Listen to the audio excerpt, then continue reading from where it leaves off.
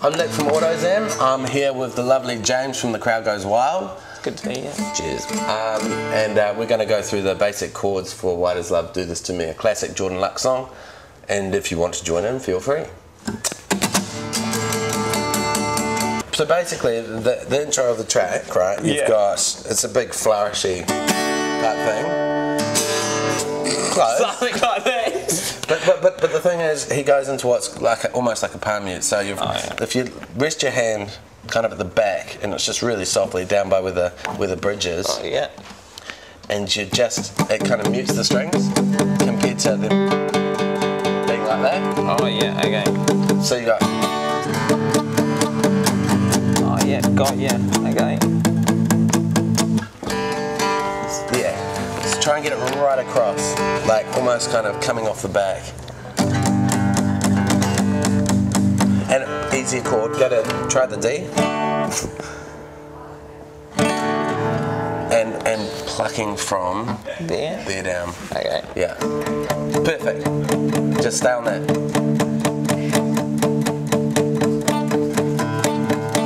And then moving to other chords. Yeah. Okay.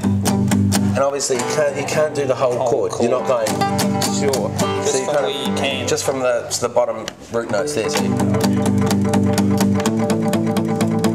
Perfect. And from the A. Oh yeah.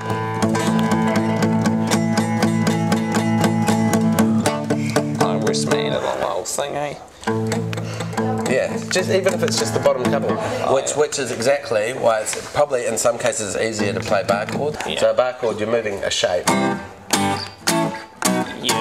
around the neck like that. Just the same thing. Then you've got power chords, which is just a lesser version of a bar chord basically. So if you've got a D, you got a D, so let's go up to the 5th fret, so up to here, and put your first finger there on the A string. And your 3rd finger there on the D. That one there? Yeah. And you get used to, because that will feel like a stretch possibly. Yeah. It will become second nature. And so because it's a smaller form of the chord, it's easier.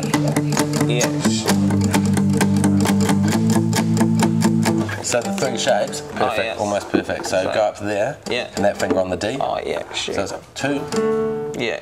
And then move that same shape down to the 3rd fret. Okay. But down the strings. Like so that. on the E there. Oh yeah. And the A there. And then move that shape up to there. Okay. And then your 3 chords. That's your D, G, and A. So like that one there. Yeah, but it's probably with that it's probably best still to kind of stick with just one shape so you get used to it